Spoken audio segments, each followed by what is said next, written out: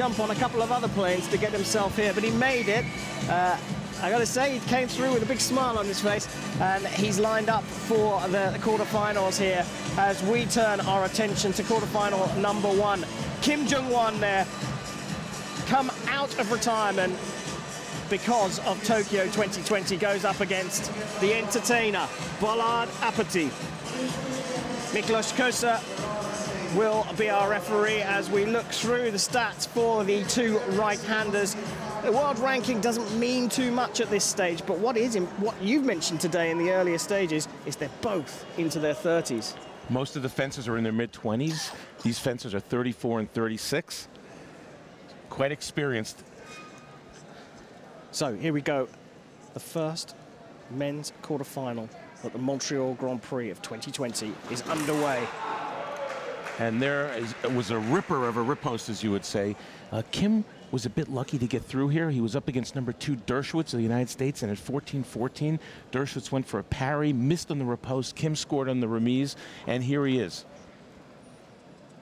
Well, we get a very slight break here because the microphone wasn't connected up to Miklos Kosa, and also the guys had the wrong remote control for the scoring apparatus. So we will watch that score pop up on the main screen.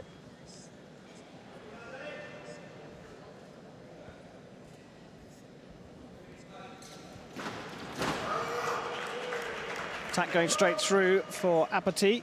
So in the first two actions, APITHY with a rip of a riposte and a straight attack. What's next? A yellow card for Kim Jung-won. Going early in sabre is a massive advantage. And the rule of thumb with the referees, the unwritten rule, is that when a fencer jumps the gun like that, you give them an unofficial warning, but the rules are clear that it should be a yellow card.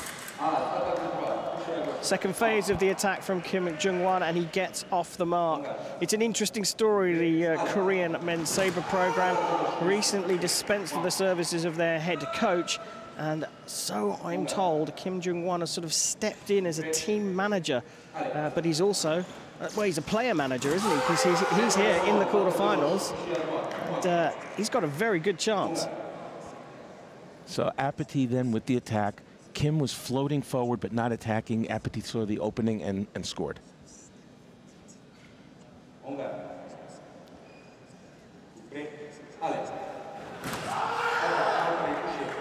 Again, on Kim's first step forward, APITHY quick off the mark and scored with a direct lunge attack.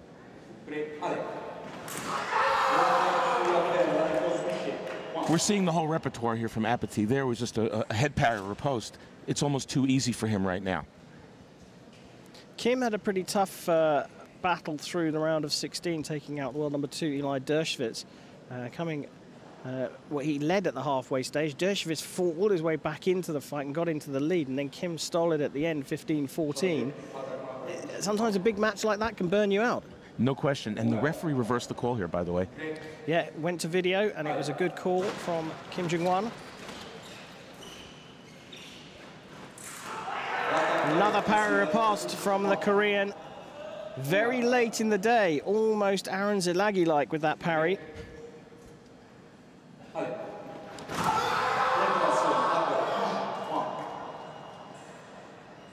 So when you say late in the day, you mean waiting till the very last moment? Yeah, until the point of the weapon is almost on the target. It's risky, but it worked.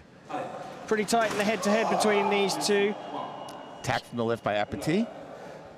Kim just edges that head-to-head, 57% to 43% in terms of victories, but tellingly, APITHY won their last match, which was at the Gyo World Cup in 2017. Perhaps a bit too long ago to make a difference, and it's APITHY, though, that is leading the way at the halfway stage. We have a break in sabre when the first fencer reaches 8 points. Jeff, you said the full repertoire. He's looking very strong, isn't he? Strong on the blade, strong off the attack, strong off the attack and preparation. He's very quick with his legs right now. And what's interesting with APITHY is that he does seem to be a little bit more contained in himself. I don't want to say in his younger days, because he's a lot younger than me, that's for sure. But he was a jack in the box. He would spring out of it, hits out of it, left, right, and centre. But he seems to be a little bit more conservative. Do you think that's because he's containing the legs? It's possible. Maybe it's experience. He wants to use his energy wisely. Well, Kim Jung-won here now talking to one of his teammates, in fact, there, going through the routine. He's got some work to do at 5 down, but as we often say, Jeff, in Sabre, you can score a rally of hits to close a gap like this quite quickly. Right, the hits come in bunches, and the momentum could change after a couple of those hits. And what happens is in the break, you get coaching from your coach. You're going to change the strategy. I think the key for the person who's leading 8-3 is APITHY. Don't change anything. Don't worry what Kim's going to do. Continue to do what you were doing that brought you to 8-3. Well, they've had their minute break. They've had a chance to talk to their coaches. Miklos Kosa gets us back underway. APITHY leading 8-3 at the break, but gives away the first hit. He tried attack in preparation there, but this time Kim started his arm first, and that's why he got the attack. And this time walks in looking for parry past Kim Jung-won. Second intention, drew out the attack from APITHY off the line. Found the parry, and he's already closed the gap by 2. Make that 3. And just like that, out of the break, you worked so hard, did APITHY, to get to 8-3, and in 3 seconds, it's 8-6, and you're starting to second-guess yourself a little bit.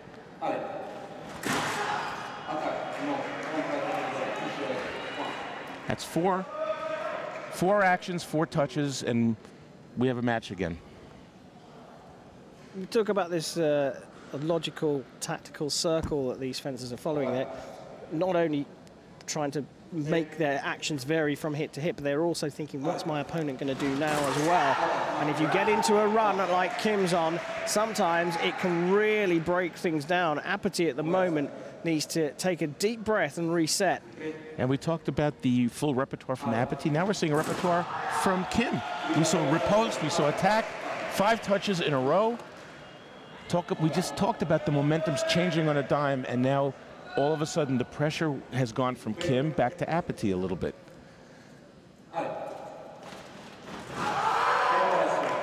Steps in this time, pulls his arm right back, opens the door for APITHY, who gets his very first point of the second half of this match.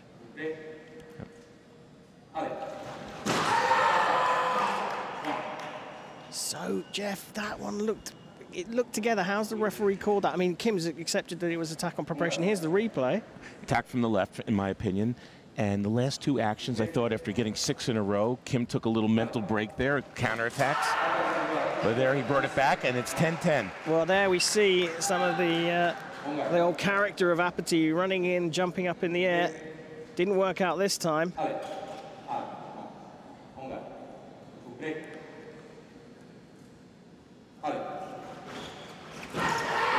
APITHY gets the momentum going. Kim thought he broke the time there, but he didn't. And you hear the referee say, toujours l'attaque, which means it's still the attack. And he was short there, and there was a little window for Kim to attack at that point, but he didn't.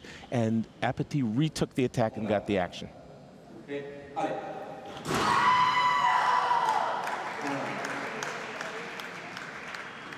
Well, we've seen him contain his emotion all day today, Kim Jung-won, but that was a furious screech as he knew that he had the right of way and all he had to do was find the target. APITHY skipping away, now he has the momentum, but Kim goes over on that front ankle. That's the second time today he's done that, and this time it looks pretty bad. His compatriot comes out. I didn't see anything too innocuous there, but as he tried to change direction, Jeffy, it looks like he's twisted that ankle. We might get a look at it now.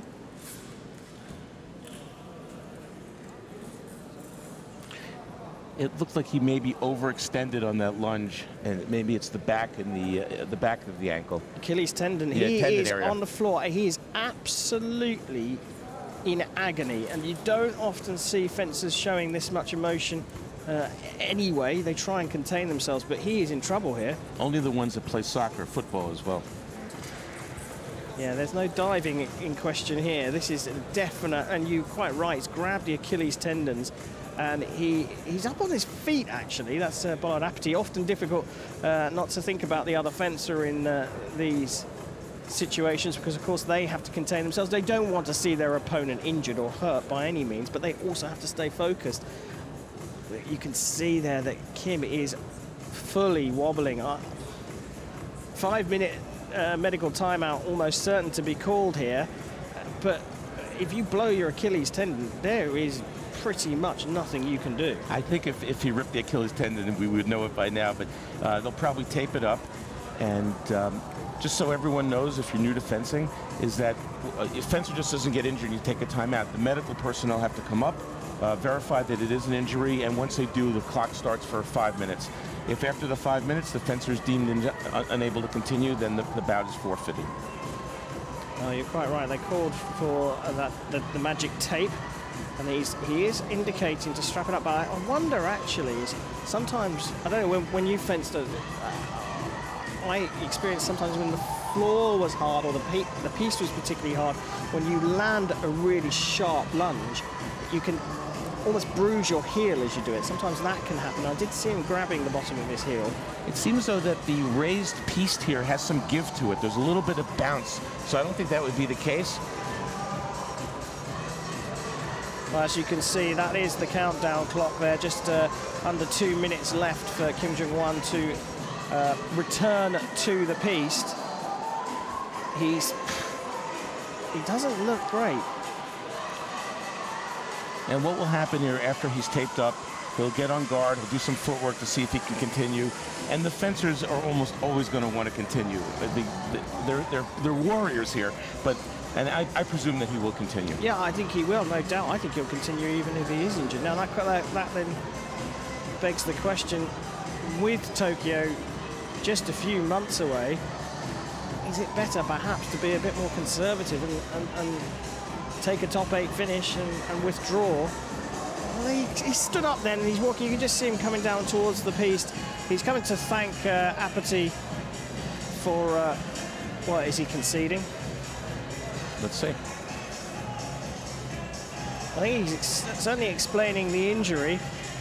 And I think what he said there is, listen, I had a little twinge before I came into the competition. I've rolled over on it, and I'm really sorry that I've caused a break in the fight at 11-11. Very gentlemanly, you have to say. So what's interesting about the fencers, they try so hard to beat the opponent. They're all going for the same prize, but there's a tremendous amount of camaraderie here among the fencers. Well, I think they're going to dispense with that. 11-11, a place at the semi-finals at stake here, and Kim Jung-won, he doesn't look comfortable on his feet, but he gets a crucial 12th touch. He's limping, and if I'm APITHY, I would open the distance and use my legs to an advantage. Yep, Kim clearly just going for everything in the middle. If APITHY stands still, he's going after him, but I think you're right, this plays massively into APITHY if he can take things out of the middle. 2 meetings of the blade. Ah, no. Referee calls it as a prise de feu attack. Miklos Kosa is asked to go and have a look at the video. I think there's a second meeting of the blade there. It did not get through initially. APITHY took the blade. There was clearly a second meeting of the blade. We heard it here. Click, click. And the referee is explaining that it landed on the guard. Prise de feu was parried, and the riposte from the right. Tough call.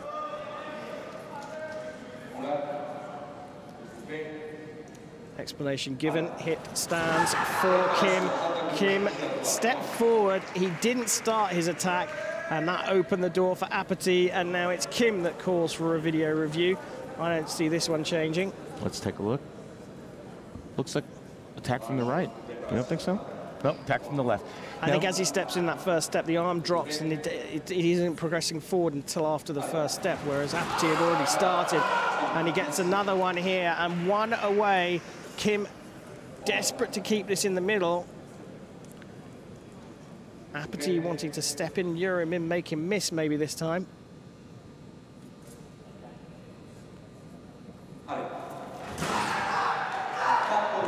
Attack from the right to tie it up at 14. And APITHY acknowledges, and Kim limps around in between actions, but when you're fencing, he's going 100 miles an hour. Yeah, the adrenaline kicks in, doesn't it? So, what a way to start the quarterfinals here. A match between APITHY and Kim at 14 apiece.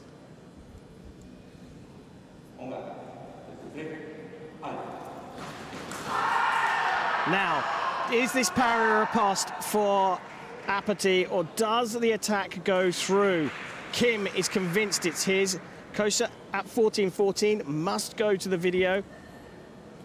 He's had a look at it. He's coming back. And the call is... Wants him to have his mask on, come back to the line as we get another look at the review. And no hit is going to be given there. And no real complaint from either fencer either. Too difficult to call, too difficult to split. So 14-all, 1 point for a place in the semi-finals in Montreal.